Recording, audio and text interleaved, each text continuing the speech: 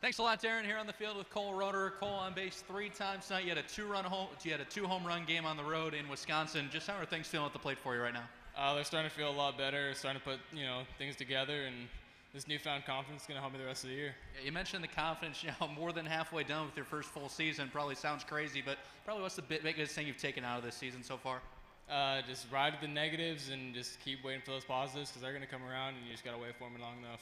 Big win against Lake County tonight. I'll start with the starting pitching. Peyton Remy didn't allow a hit through 4 2/3 innings of strong baseball. Just how good was he? That dude's stellar. He comes out every night, every time he throws, and just he does it for the team. He loves this sport, and as long as he can keep doing that, we're gonna have a great year. Again, this is a big win for the club. You beat Lake County, already in the playoffs, keeps you in the wild card conversation. Your keys the rest of the series. Just keep playing hard, keep that confidence up, and keep that momentum, and let's ride. Cubs with the big win tonight with Cole Roederer. Darren, back to you.